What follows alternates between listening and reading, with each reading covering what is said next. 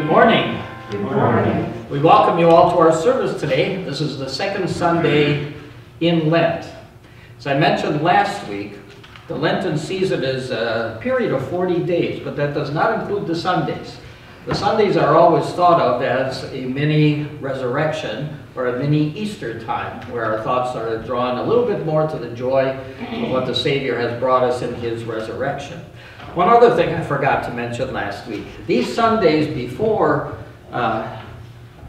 Good Friday and the Sundays after Easter, 6 before, 6, 7 after, were so important to the early Christians that they gave names to these Sundays.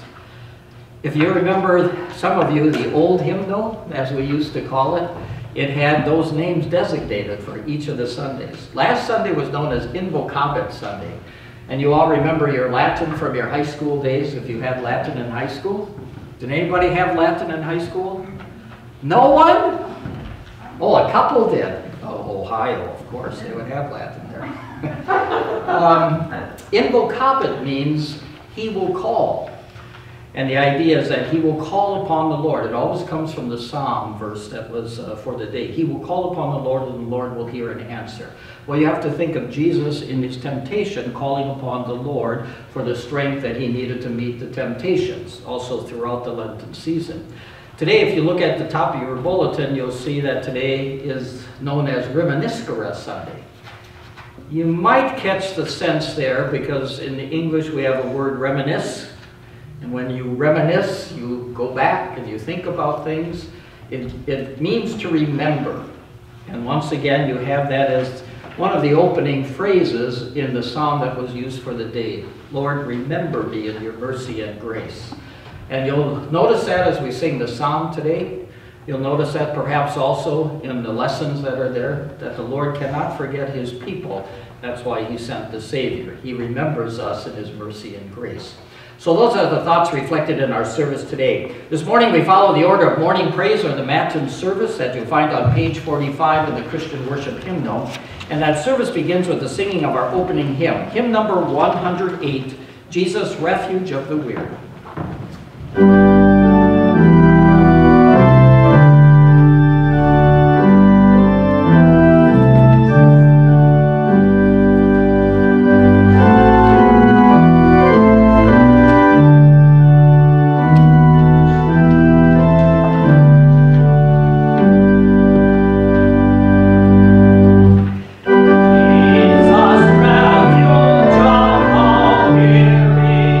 Blessed Redeemer,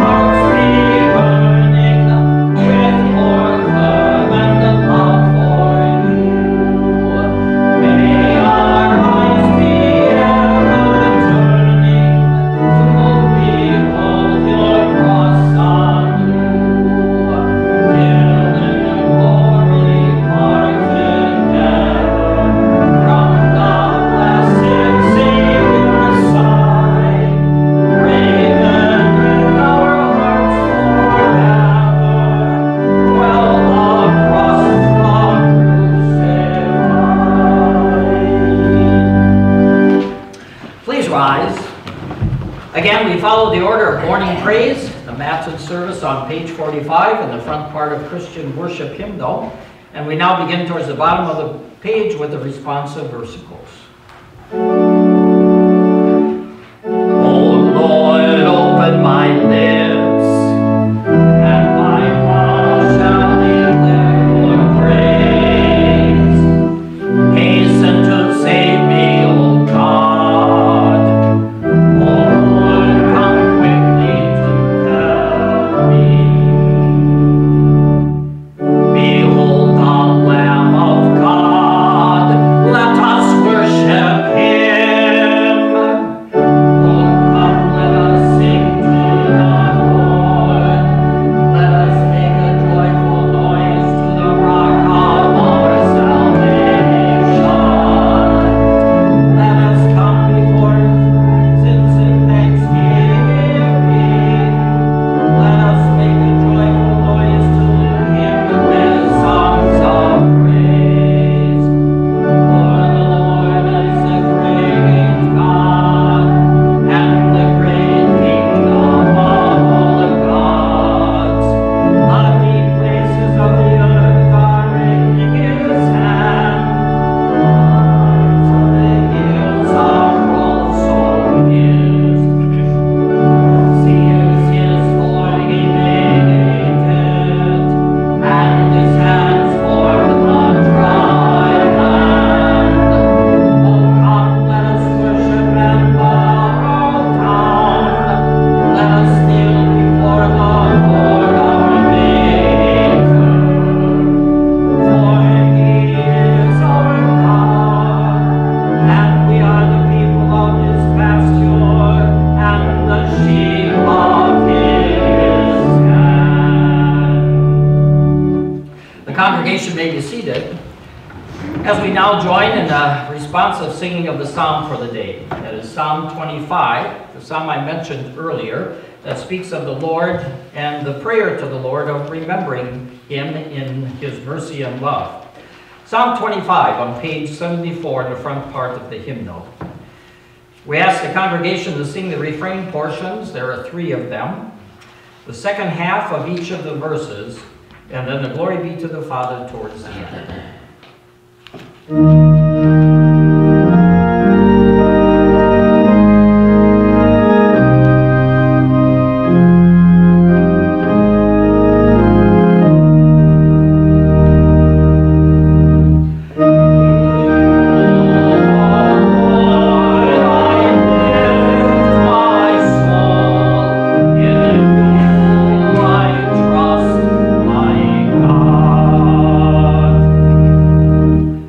To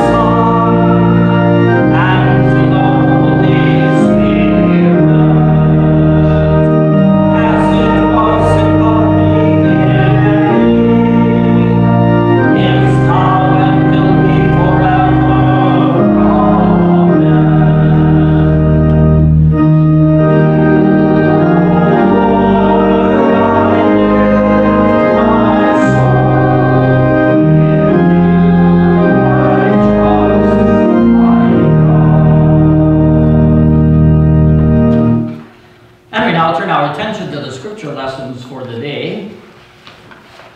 Again, the thought of the Lord remembering us in his mercy and love would be a good theme reflected in each of our lessons. If you care to follow along, for those who are here today, you'll find it printed on the back of your bulletin. And for you who are watching on home, you can find them online on our website. Our first lesson today is from Genesis chapter 28, verses 10 to 17. Can God forget his people?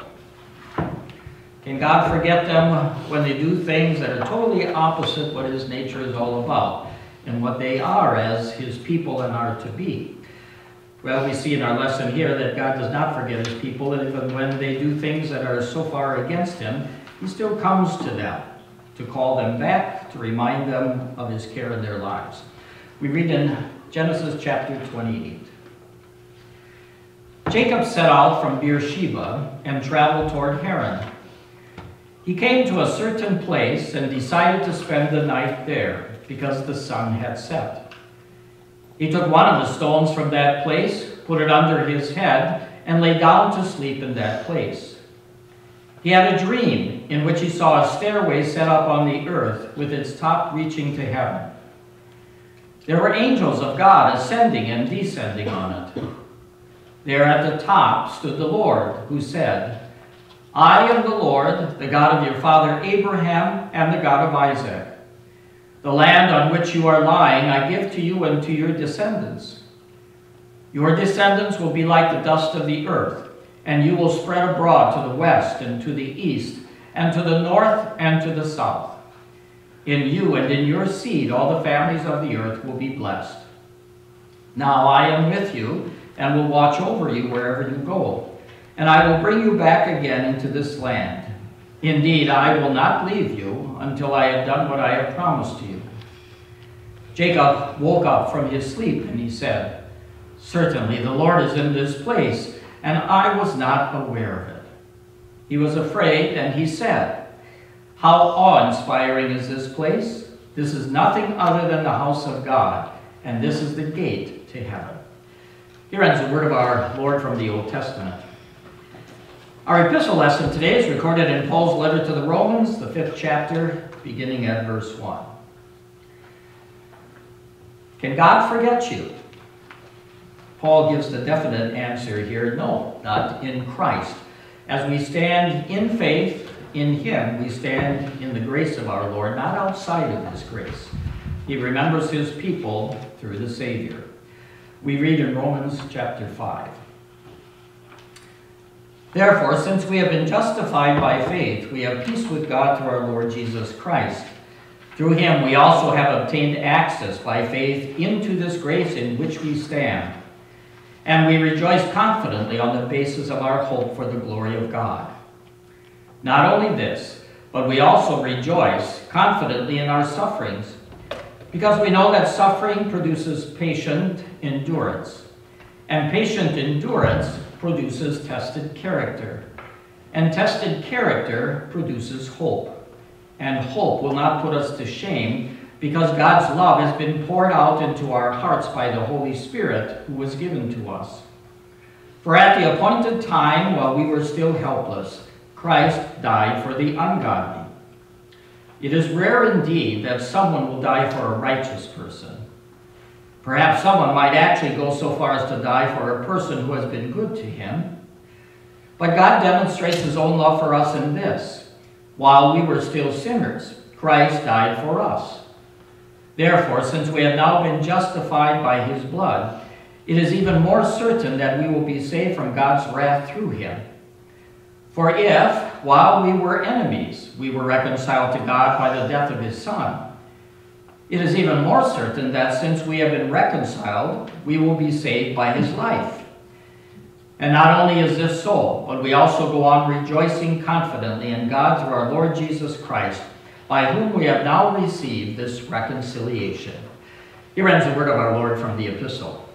And now a song that reflects some of these ideas of the Lord remembering and coming to his people day by day.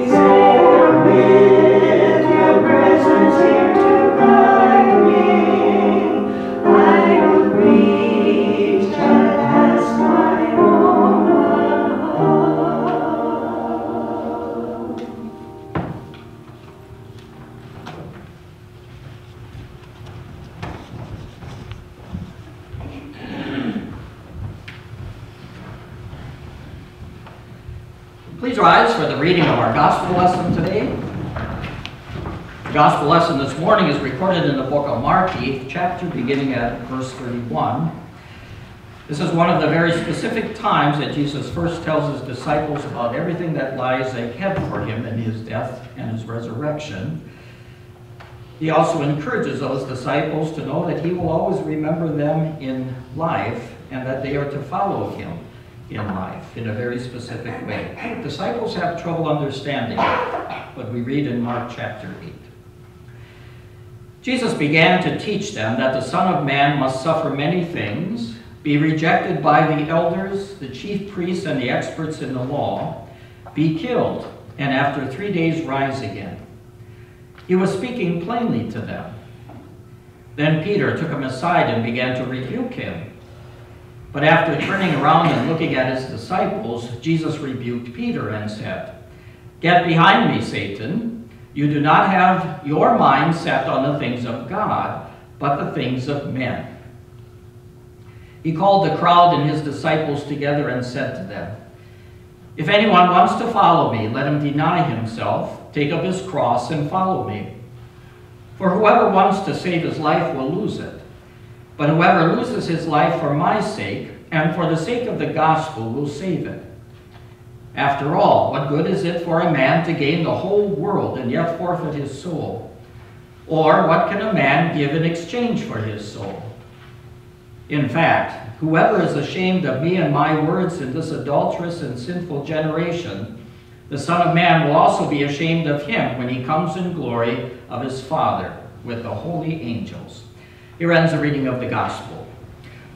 All we like sheep have gone astray. We have each turned to our own way, but the Lord has laid on him the iniquity of us all. The congregation may be seated as we continue with the singing of our next hymn, hymn number 355 in Christian worship. 355, "Take the world, but give me Jesus." Give me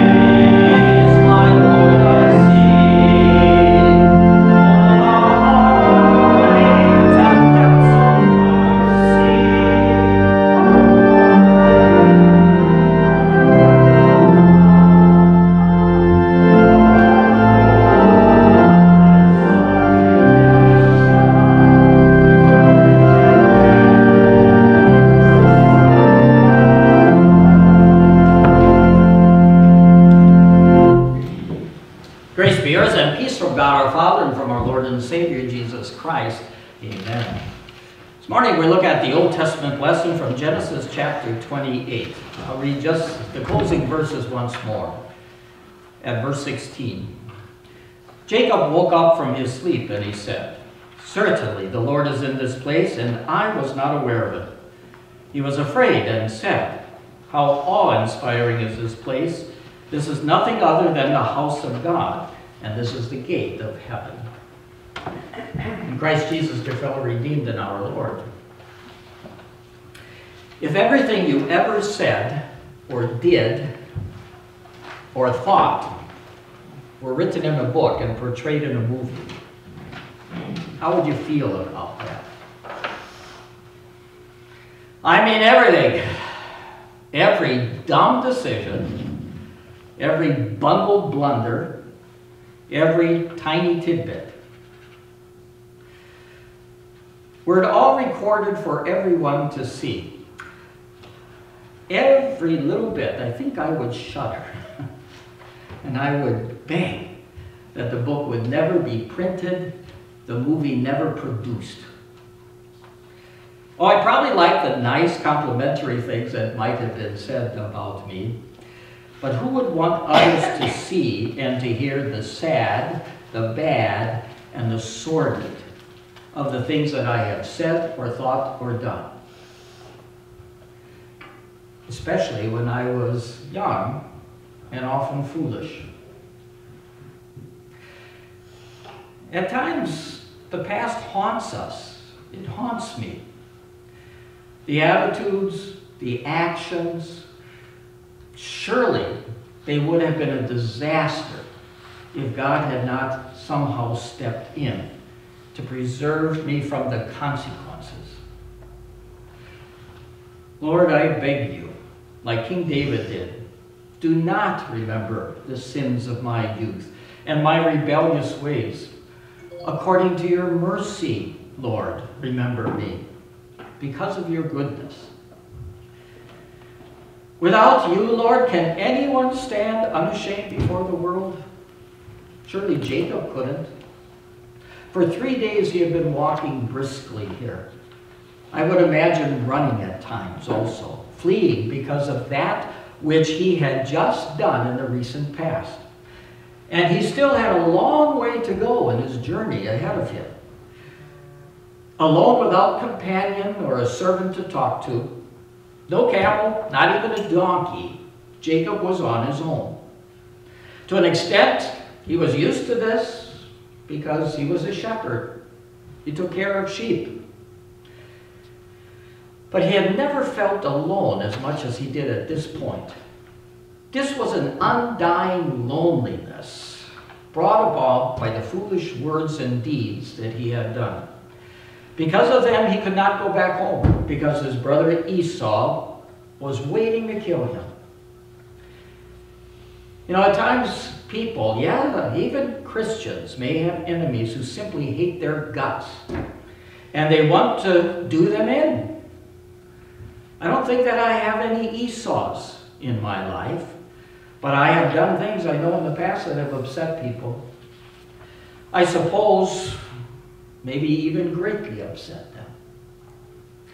In a careless moment, perhaps it could be said, an ungodly one, I did something, I said something that I regretted. And oh, how I wish that I could undo that and take it back. But it's too late. You can't undo the past. The result for Jacob, he felt sad, he felt sick at heart. He felt all alone in this world. Behind him lay all the pleasant scenes of his home, his childhood home, the happy memories perhaps of the carefree youth. Behind him lay his mother, Rebekah, whom he deeply loved. And behind him, the bitterest thought of all was his father, whom he had treated so poorly. Isaac was old and feeble and blind. It appeared that he might not live much longer. And it was not very likely that Jacob was ever going to go back and see his father again to fall at his feet and to cry, "Father, forgive me for what I've done to you." It saddened Jacob's heart. Ahead of him, he didn't know what lay. He hardly knew where he was going. He had never been there before in his life. He had never met the people, although they were some of the closest relatives of his family. It was a foreign country to which he was running, and he had no gifts to present those to whom he was going, which was in one sense a blunder in the countries that are far to the east of us. He had no sheep, he had no cattle with which to start a new life again. And the way to the place that he was headed was long and weary and dangerous, especially for a young man, a foolish young man, traveling all alone on foot. All alone with a sad heart. The sun set as he climbed another of the steep hills that cover that area of Palestine. Endless hills, one right after the other. No town there, no inn where he could stay the night, not even a shepherd's tent. He ate a little bit of the bread, perhaps, that he carried in the bag that was with him, and then he lay down to sleep, resting his head on a stone. At last he fell asleep, lying there alone on the mountain, worn out as much by his sad heart as by the extreme hardship of the journey. As Jacob slept, he began to dream. Behold, a ladder. It appeared extending from heaven down to earth below, right by his head. Wow! Look, angels going up and down on that ladder. What were the angels doing there in that lonely spot? And behold, the Lord himself was at the top, right above him. The Lord who had so often appeared to his grandfather Abraham and had appeared to his father Isaac, but who Jacob perhaps never dared to hope would ever appear to him. So Jacob was not alone, after all. No way. The naked eye could not see it, but the angels stood all around, and the Lord himself was watching over from above.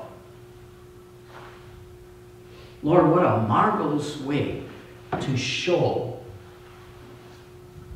a sad and a lonely man the goodness that is within you, that cheers a sad heart, with the assurance that your presence will ever be with them.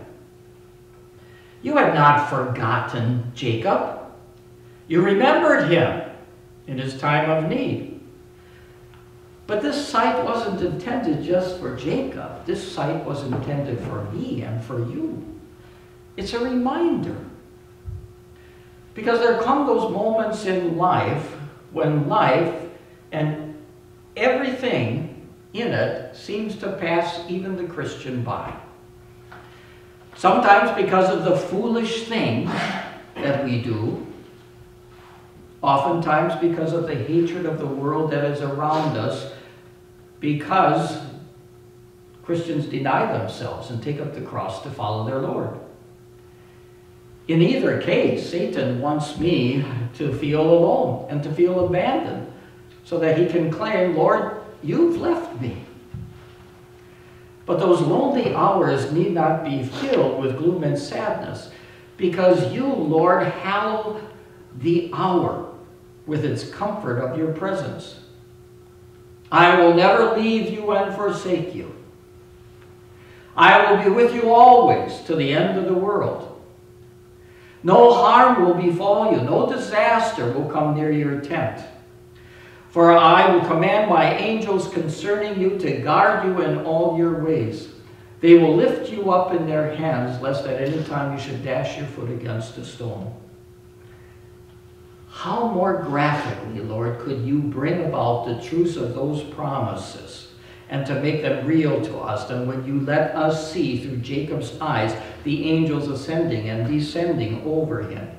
and you above it all. Truly, he who dwells in the shelter of the Most High will rest in the shadow of the Almighty.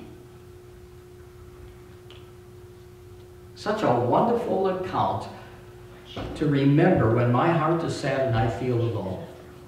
In Christ you assure me that my sins are forgiven and that you have justified me by faith.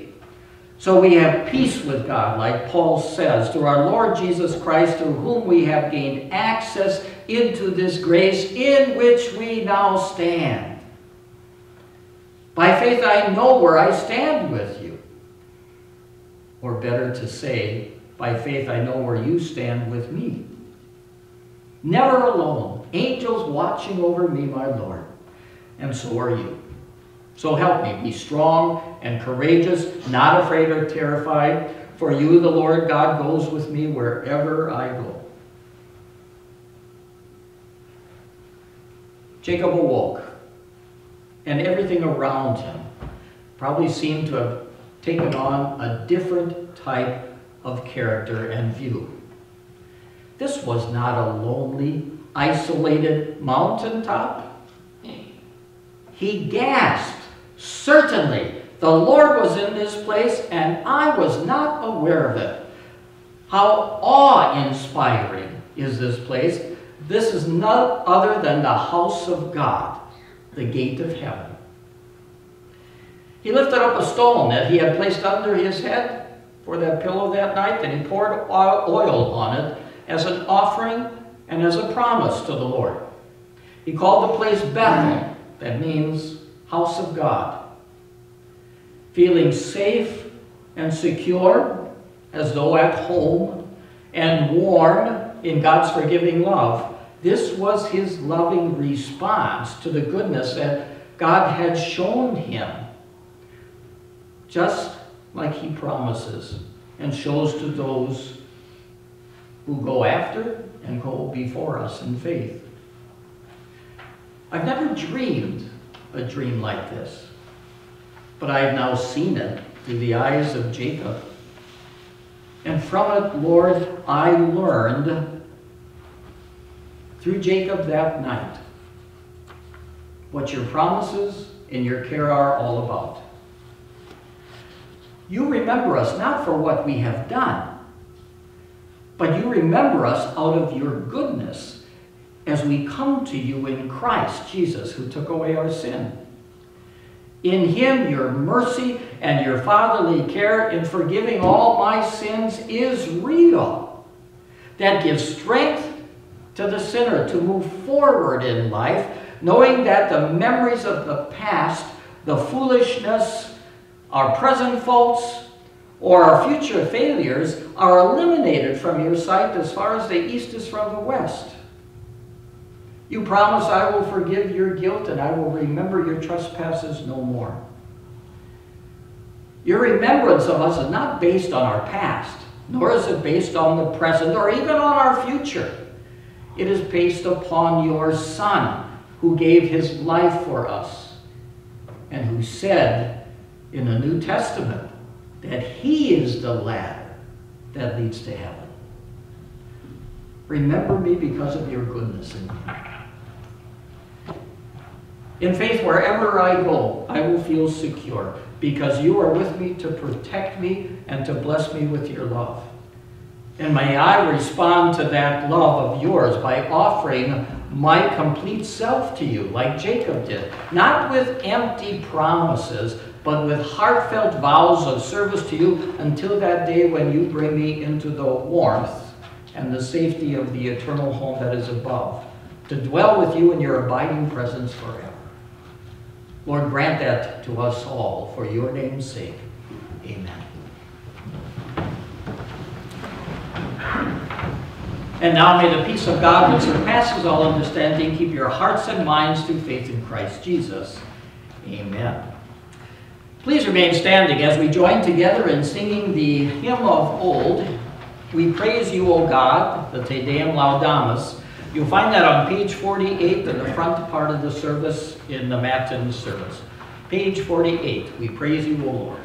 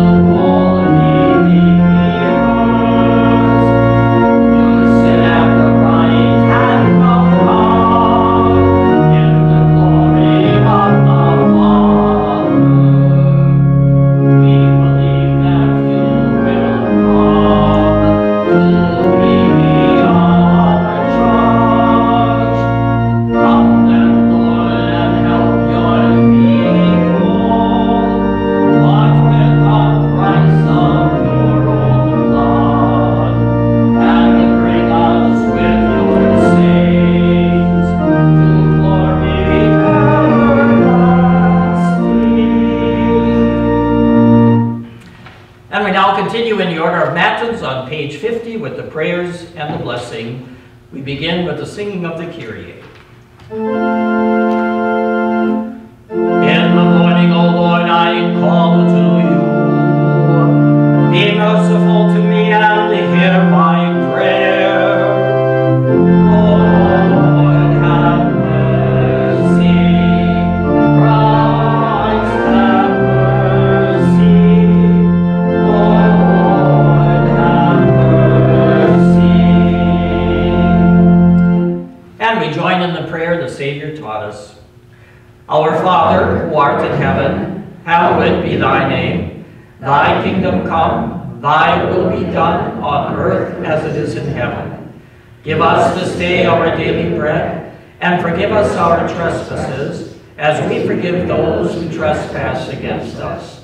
And lead us not into temptation, but deliver us from evil. For thine is the kingdom, and the power, and the glory, forever and ever. Amen. O Lord, we have much to be thankful for: your protection, your preservation, and above all, our salvation by your hand. Christ has opened the way to your presence for us. He is the ladder to heaven. We praise you for your promises and mercy through him. May your holy angels watch over us and keep us safely in you. Be with us as we go out and come in, ascend and descend in service to you and others. Hear us for your name's sake. We also pray this day that you would be with the family of Carl Smith, whose funeral we celebrated yesterday as he came before you in his faith in Christ. We ask that you would be with that family and grant them peace and rest, knowing that you as the Savior will walk with them also all the way of their lives. And, O Lord, our Heavenly Father, almighty and everlasting God, you have brought us safely to this new day. Defend us with your mighty power, and grant that this day we neither fall into sin nor run into any kind of danger. And in all that we do, direct us to what is right in your sight, through Jesus Christ, your Son, our Lord. Amen. Let us praise the Lord. Thanks be to God. The grace of our Lord Jesus Christ, and the love of God, and the fellowship of the Holy Spirit be with you all. Amen.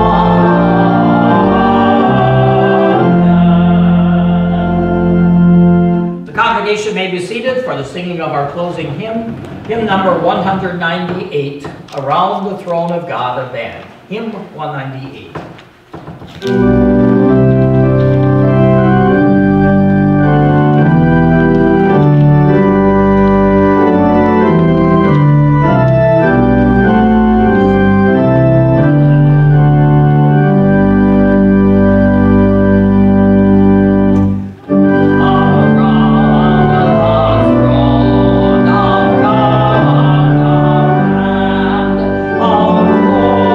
Glorious angels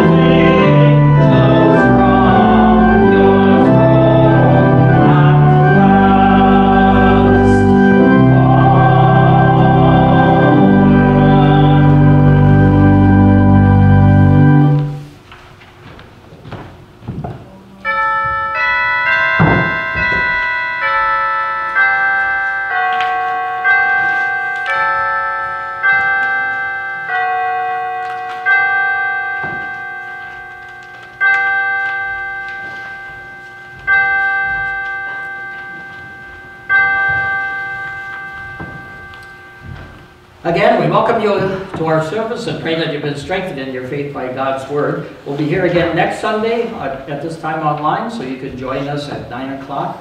Also, this coming Thursday, we'll have the third in our series of midweek Lenten services. Again, that's on Thursday. We have a supper at 5:45, and then the service at 6:30.